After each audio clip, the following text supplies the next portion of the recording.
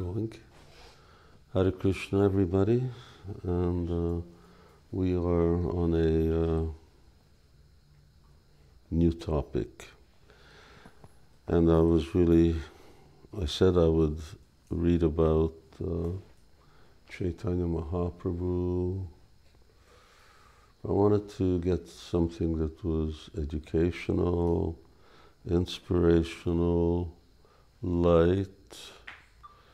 This afternoon, I'd sort of settled on Bhakti Ratnakar, but it's very long, although there are actually individual pastimes in there, and it's nice reading, getting to know about Shyamananda Prabhu and Srinivasacharya mostly.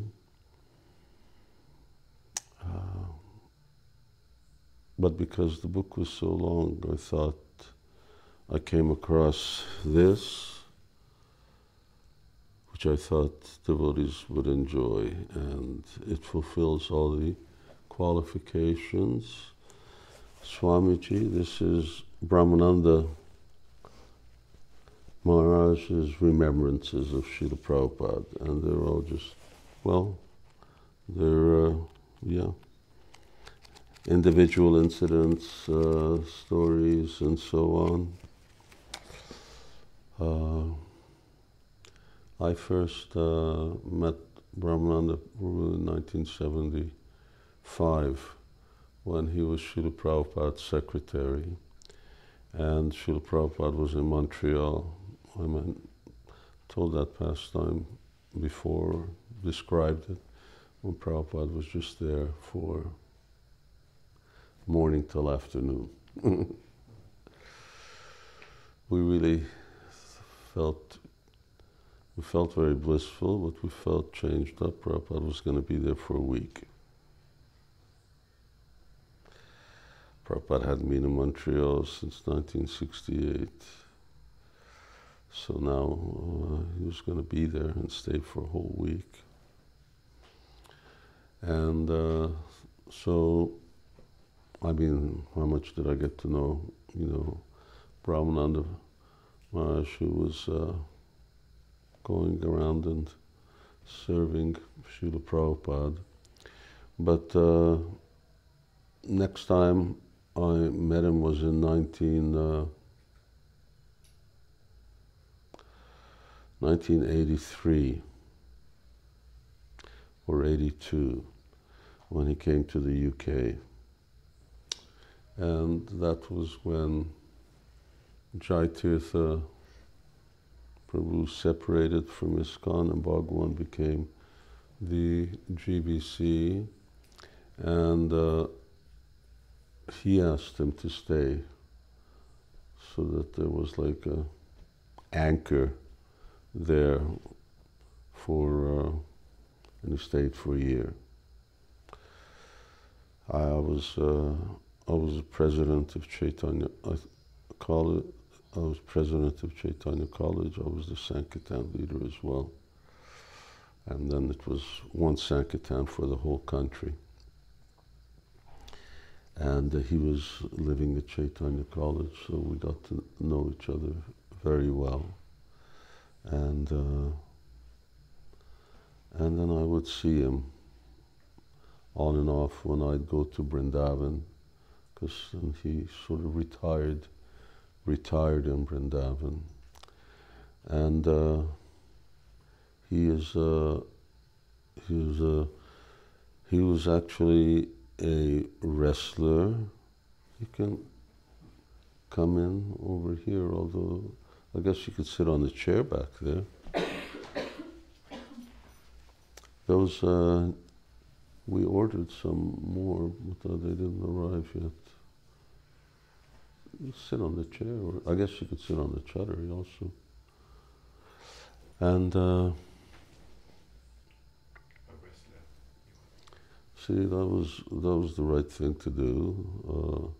He may want to sit on the floor because, why should I sit on the chair? I'm same height. But I told him sit on a chair. So instead of doing what he thinks, he does what I ask him to do. only about 5% of devotees do that, at least on the first instruction. And yeah, he was, well, he was into wrestling, put it that way. He wasn't a wrestler. He was a very soft-hearted person. And he's a fantastic storyteller. And he gave very wonderful classes. And Srila Prabhupada really loved him very, very much. And and he really loved Prabhupada. It's sort of a, yeah, it's something that maybe some disciples of Prabhupada's disciples experience, but we would like all devotees to experience the same thing with Srila Prabhupada, that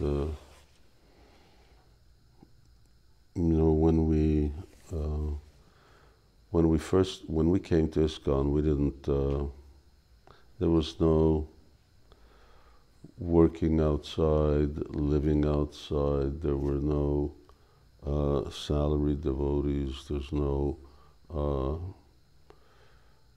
pension, there's no, what's it called when you retire? Anyway, there's only just one thing. You just give your life to Prabhupada, and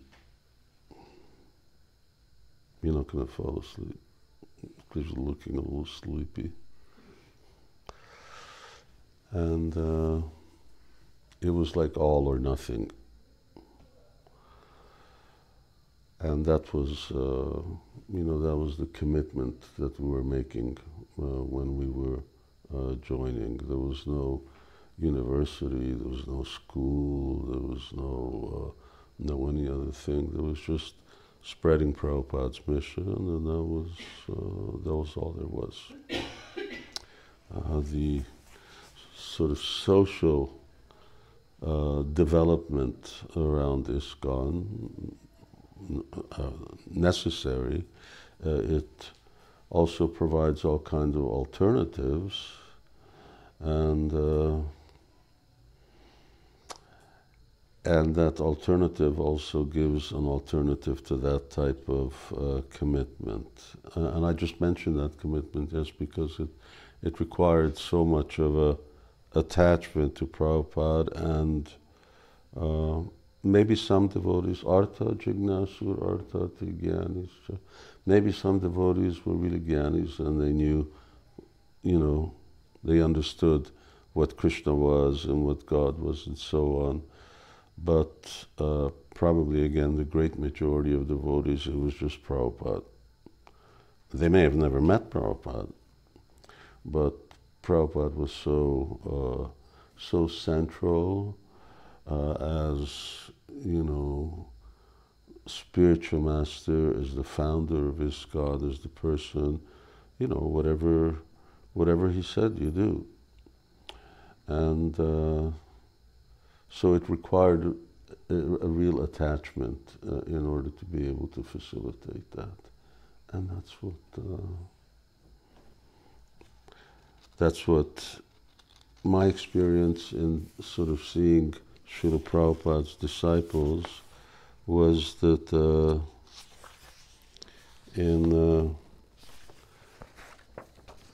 there were different generations.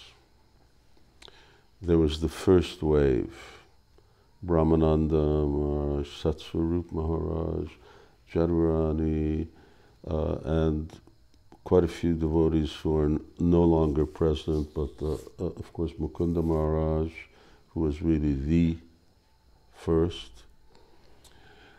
And I don't know if I have his book here or if it's here. It's in Chandra. Yeah. And And then there was sort of a second wave, and these devotees were everything. Kirtanda Maharaj, Srila Prabhupada taught them everything personally. And they were living with Prabhupada. Then there was sort of the next generation who also had a lot of association with Prabhupada, but now it wasn't just in New York City, and San Francisco. There were also devotees who fit into that category, but they started in different parts of the world. But Prabhupada knew them, and Prabhupada traveled. And then sort of I'm in the third wave, and that was with a lot of devotees whose association was minimal to even none. And then there was another one, came around 75, and then the last wave was those who got first initiation from Srila Prabhupada, but then Prabhupada left the world.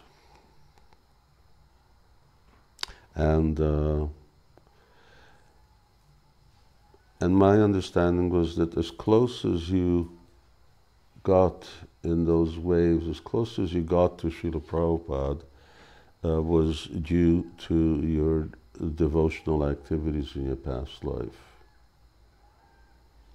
And it's not, it wasn't just by mistake or just because you were in the right place at the right time that you got to live and, breathe with a Krishna's eternal associate. You're not going to go to sleep, are you? Acknowledgement. I'm grateful for the counterculture of the 1960s, without which there might be no Brahmānanda. I was just looking who wrote this, but I'm not quite sure. Maybe we'll find out. I am particularly grateful for the open-mindedness and overall freedom tenor of the hippie era. Indeed, while there was undeniably a downside to certain particulars of this much-documented generation, those who were fortunate enough to come upon a pure devotee, Srila Prabhupada, filtering their new realizations through his spiritual vision and transcendental lifestyle, encountered a sublime result. They experienced the entire time period as a facilitator of sorts, enabling them to embrace an alternate way of being and a polydimensional view of reality.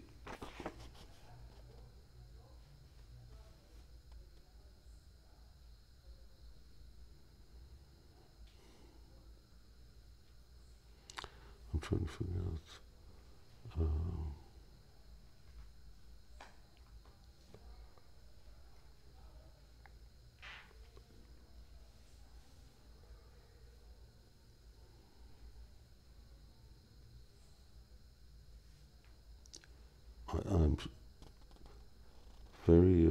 I'm trying to find out who wrote this. It's not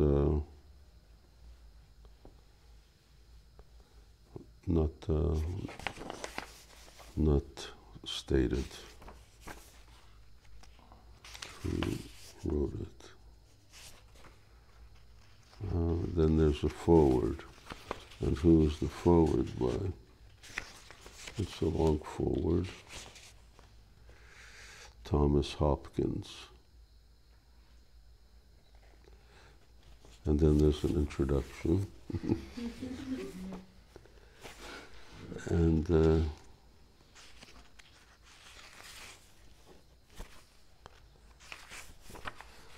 who's the introduction by? I want to just get into, these are very nice bite size, maybe.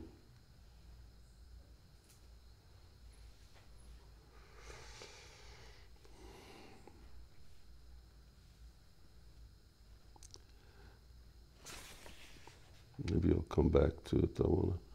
Since I already gave enough of an introduction, I want to just read from him. It was beginnings. It was November 1977. Prabhupada was lying ill in Vrindavan, preparing to leave his party. Devotees were holding vigil night and day, singing the holy name for their guru's pleasure. Brahmānanda, who at that time was a young man of 34 years, was also not well, perhaps the result of the stress born of Prabhupada's imminent demise, or because of one of the many illnesses that Westerners typically contacted while visiting India, and for a few days he did not leave his room. Finally he emerged to see Prabhupada taking his place at his master's bedside.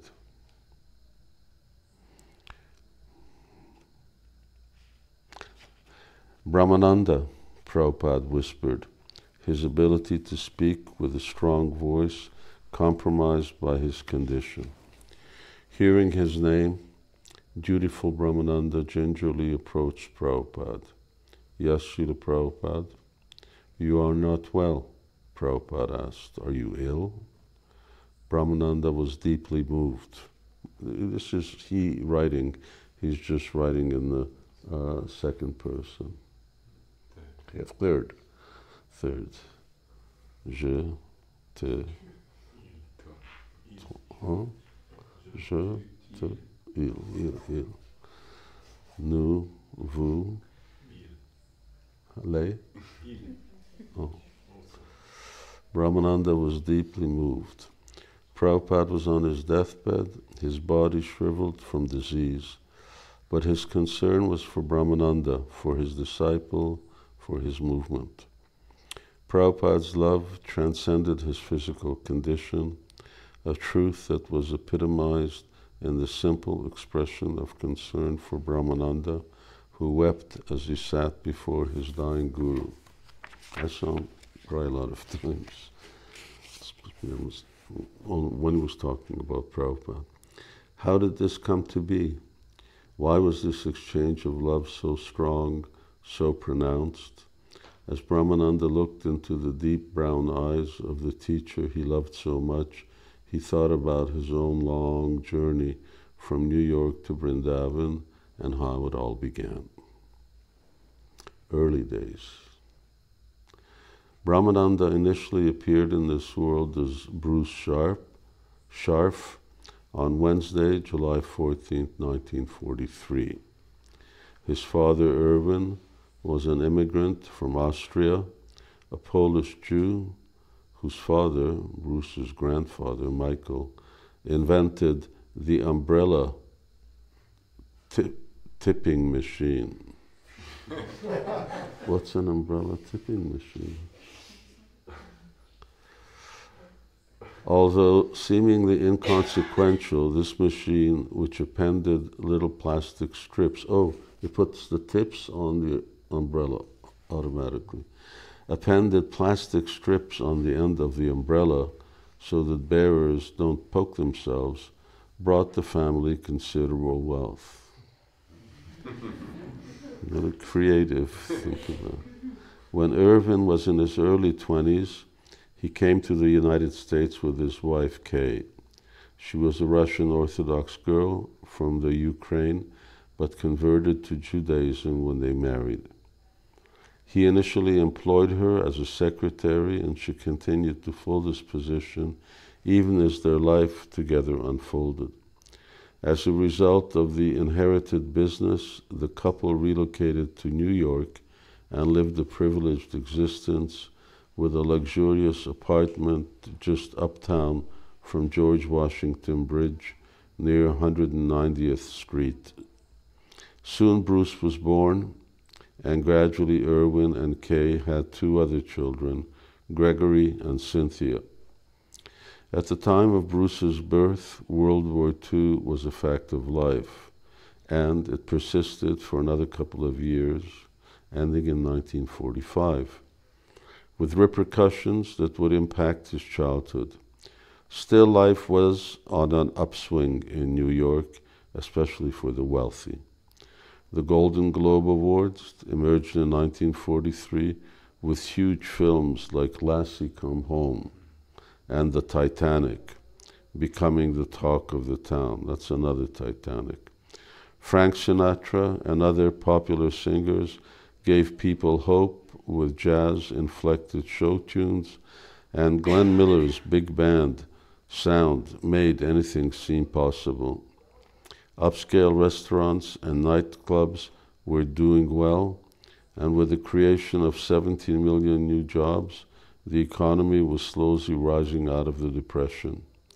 Nonetheless, the ugliness of war loomed in the background, sparking deep-rooted fears and a sense of uneasiness amongst people in general.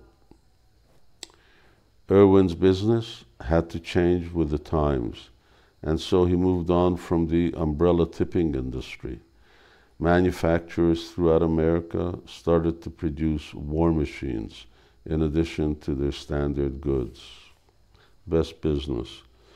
Companies like General Motors, for example, began making bombs and aircraft engines, as well as cars. In a similar spirit, Bruce's father wanted to help the war effort and consequently became involved with the Red Cross, even while his business moved into packaging concerns. Bruce recalls that time in his life. He's quoting himself. My father used to take care of the veterans when they came back wounded. He was assigned to the paraplegics. He would drive buses and take them wherever they needed to go. I remember they had wheelchaired basketball games. As a kid, I would go see them play basketball in wheelchairs. It was inspiring, but also sad. They would have parties for their entertainment too, and my father would take care of them. You know, it was a shock as a young child to see people with no legs, but he would do the needful, helping out in this way. He was a humanitarian in that respect. In addition, he developed another business, packaging, acetate plastic boxes. He made the packaging for Old Spice, among other things. Old Spice is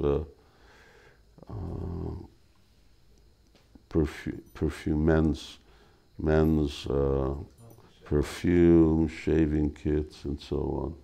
Every Christmas I would buy my father an Old Spice kit. And he would say, that was just what I needed.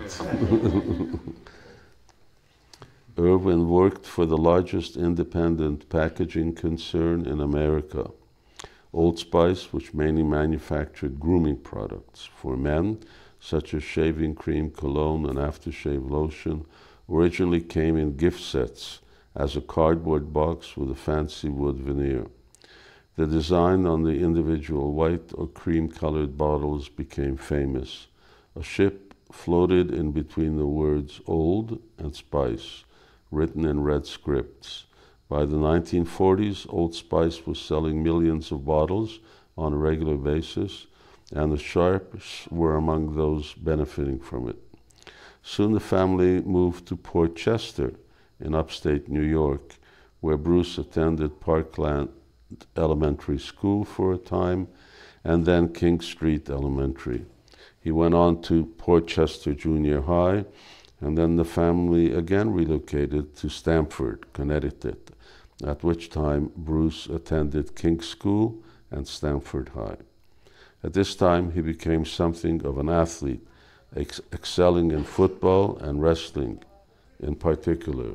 Says Bruce, football and wrestling were my games, and I did some track, mainly the contact sports. The coach loved me. I was his boy, and I submitted to whatever he said. In fact, I was spotted by the Naval Academy for wrestling. They wanted me. But then I endured a neck injury, and that was all finished. From being on the top, a hero, I came crashing down. Before that, I didn't even have to make an effort in class. The teachers would give me good grades because I was the star athlete. That's America. Anyway, the whole hero thing collapsed and everyone forgot about me. That same coach, his name was Frank Bertino, who treated me like I was so special, eventually wanted nothing to do with me. Years later, when I was in college at NYU, New York University, I took a writing course, and the assignment was to go back to a previous place, do some research, and to write about it. So I went back to my preparatory school, Riverdale, and I met with my old coach. He didn't even recognize me. He didn't know who I was, and I had given my life to him. I had sacrificed my own personal well-being, and he didn't even recognize me. Of books and beatniks, subheading. While in Connecticut, the family purchased their new home from the then president of General Electric, Ralph J. Cordiner, a friend of Irwin's. The house was fully equipped with General Electric's most cutting-edge devices, as well as a private lake, a pool, and a tennis court. In these early years, Bruce led a largely uneventful, if charmed life, his future interest in Eastern mysticism and spirituality still dormant. He did, however, already have an abiding interest in books, leading him to cherish intellectual traditions of various kinds. This increased throughout his high school years. Philosophy, poetry, and history became central interests, and he was also becoming aware of jazz, enjoying, for instance, the piano music of Dave Brubeck and the modern jazz quartet, as well as its surrounding bohemian culture. This was the late 1950s and would continue into the early 1960s, and as if pre-programmed to accommodate the leanings of his generation, he found himself thoroughly ensconced in the beatnik zeitgeist. What zeitgeist means? It's the time of the time, you know. Oh. His motto at this time was, better to be different than indifferent. He began reading the beat poets, especially people like Gary Snyder, Lawrence Ferlinghetti, Gregory Corso, and of course Allen Ginsberg, whom he specifically admired. Quote, I especially came to appreciate Ginsberg for Howl, says Bruce. It became an anthem for the alternate-minded at college, especially there in New York. I remember reading in Time magazine of his journey to India and attending Kumbh Mela. This really appealed to me, end quote. Bruce responded to the beats on many levels, particularly their dissatisfaction with mainstream politics and culture. He loved their unabashed enthusiasm to speak out against the hypocrisy and shallowness of more pedestrian concerns. He found himself studying Kenneth Patchen, especially, who was a luminary in the beat tradition. Patchen received praise even by more mainstream poets and the general literati of his day. This had a tremendous influence on Bruce and his friends. In time, Bruce took a creative writing course, hoping to emulate his heroes among the beats. It was a time of protest, and poetry seemed a good way to express one's disapproval, one's desire to be heard above the deafening silence of mediocrity. Among similar lines, he had read William H. White's The Organization Man, a best-selling book ostensibly about the particulars of management. But the book was much deeper than that. It explained that Americans in general usually succumb to groupthink as opposed to cultivating their own individualistic thoughts and ideas. The book argued that people tended to lean towards organizations or had faith in the decisions fostered by a collective rather than assert their individuality or make decisions on their own. Bruce and his peers found this abhorrent. They valued personal creativity and individualism above all else. Good books in general became a haven from the world around him. As he recalls, I sought refuge in literature. Surely the great writers of the world shared my existential dilemma and found the answers through their life experiences and their writings. I inhabited my hometown's public library almost habitually. I read 3 books a week. You name it, I read it. For a while my Bible was Sartre's aptly titled Nausea. In college I studied British, American and French literature. After studying for 4 years, I concluded that these great authors adeptly portrayed the predicament but failed to offer the solution. And anyone who claimed to have the answer was relegated as an ideologue, a prosaic theorist. So there I was, waiting for Godot, wandering in the wasteland, a forlorn Ulysses. And my professors, whom I came to know personally, all seemed as unhappy as I was. No answers there. Of that, I was certain.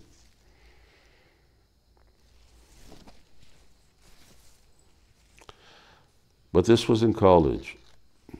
Now we're back to writing, back to the third person. While still in high school, just prior to this, he had already suffered rude awakenings on numerous levels. There was upheaval in the family, for example. Well, it's sort of a common phenomenon. He was like, when was he born? 43. So he was 6 years older than I. But still, we were more or less the same generation. And his time, very interesting, was just leading up to the hippie generation.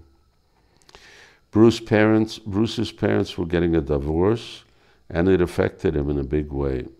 In fact, he was, by this time, becoming divorced from his family as well. First person, I'll just say it like that. First person, third person. First person is when he's talking himself. Third person is when he's talking of Brahmānanda as in third person.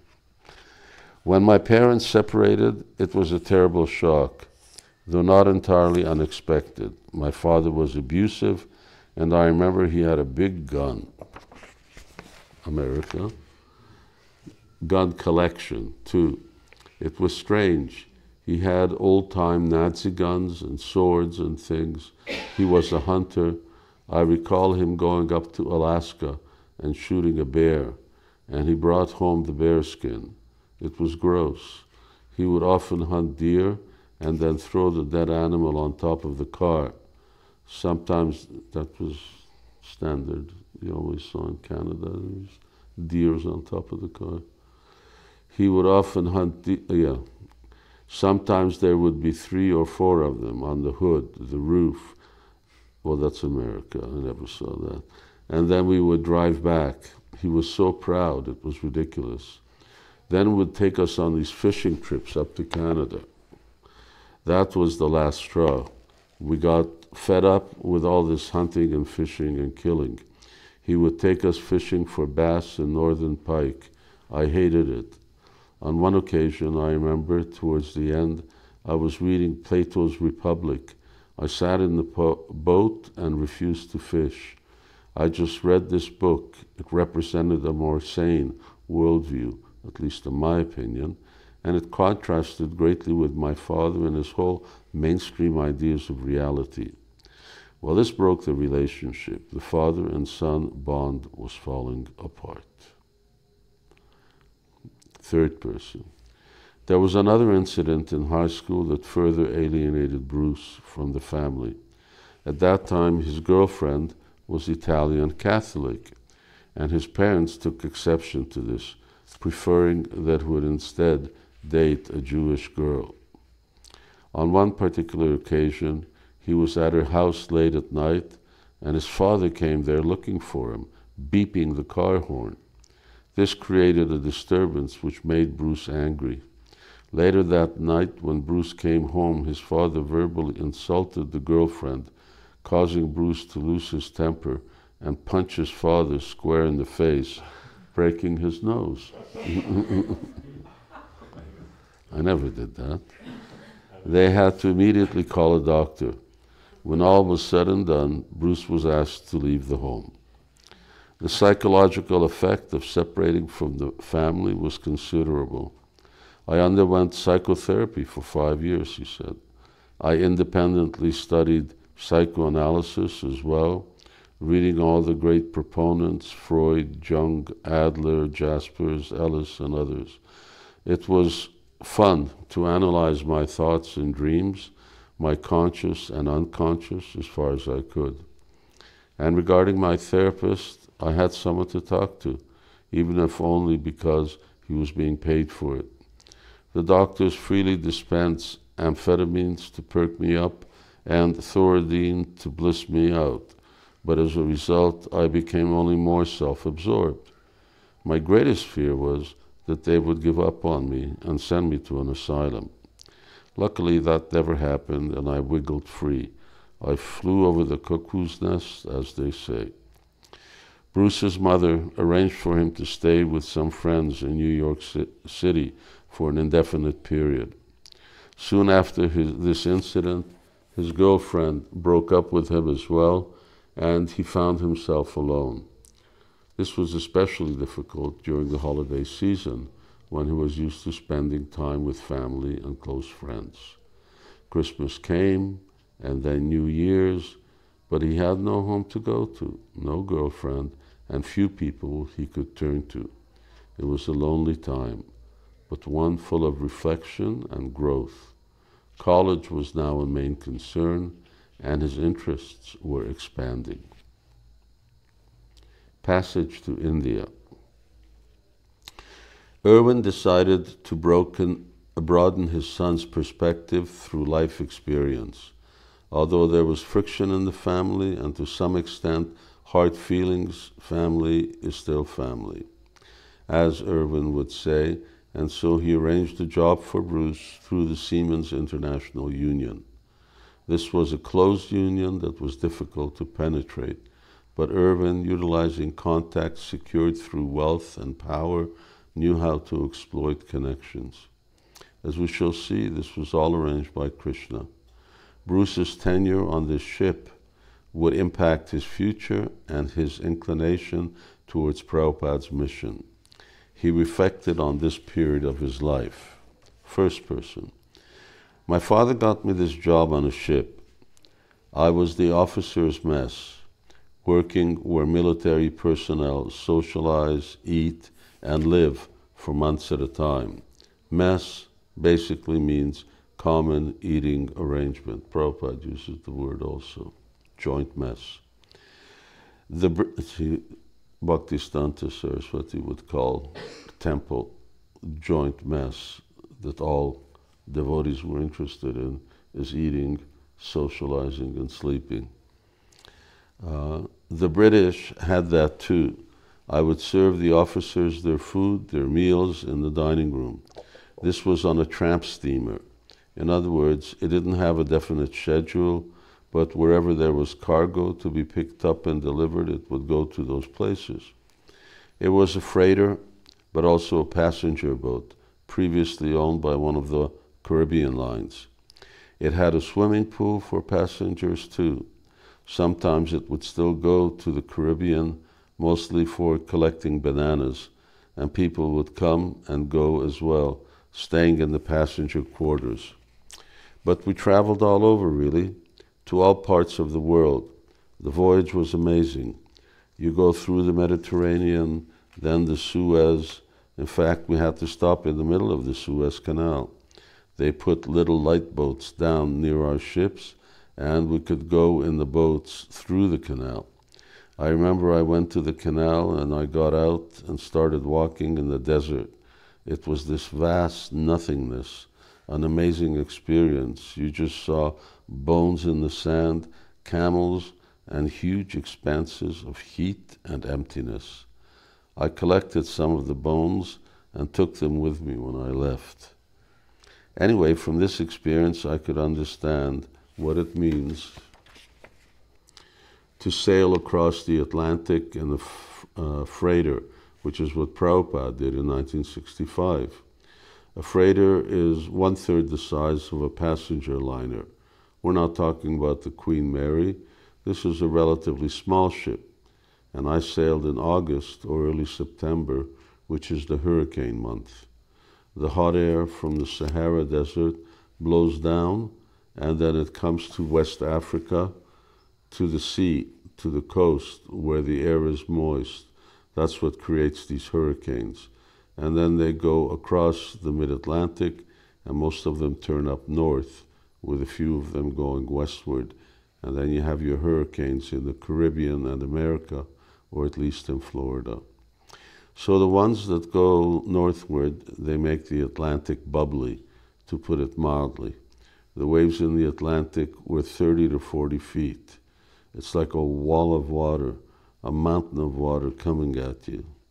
The ship is up high, and then the ship goes low, and the ferocious mountainous water comes right at you. When the water goes down, the ship goes up. It's like being on a roller coaster. That was more or less when we came across the Atlantic, and that was in February. It was like that. So it was these huge waves. And after the first day, everyone had to stay underneath. But yeah, I mean, it was a big ship, but it was going like up and down and up and down. Does it take a month, How long does it take to cross the Atlantic? 10 days. So one week or 10 days, yeah. But the main point is this. The ship I was on went to India in 1964 during the summer vacation of my sophomore year at college. I believe this was preparing me for Prabhupada's arrival in the West just a year or so later, and it sensitized me so I could appreciate his initial trip to the West, which was similar since he was on a freighter. Third person. India had a profound effect on Bruce. He loved everything about it. The sights, the sounds, the odors, the food, the aura of Indian culture began to inform his general mode of behavior, affecting his day-to-day life. He felt the Holy Land in the core of his being, as if he had known it from some prior existence, perhaps a previous life. Now, back in New York, he bought a lungi, sandals, Indian-style clothes, and even traded in his cigarettes for biddies. I won't say anything. He visited temples, ate at Indian restaurants, went to concerts featuring Indian music, and brought books by Tagore, Gandhi, and others. India permeated his consciousness. Okay, this.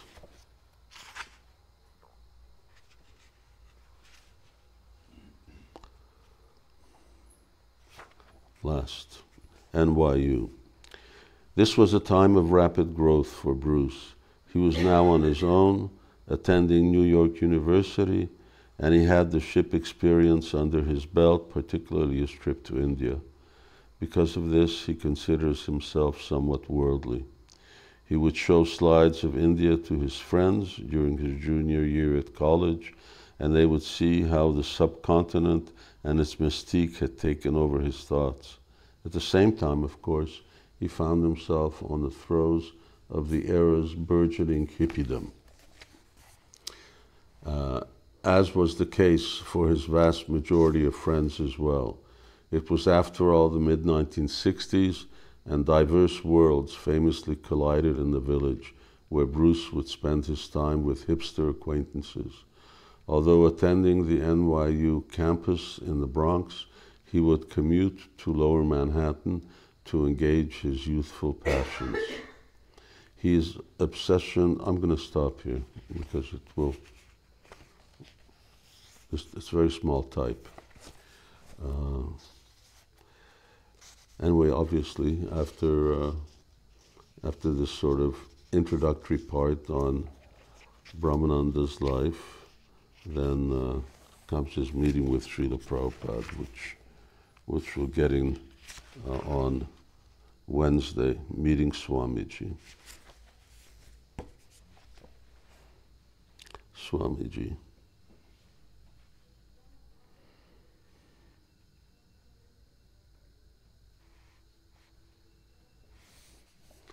Jai Srila Prabhupada ki Jai. And I forgot to even offer pranams.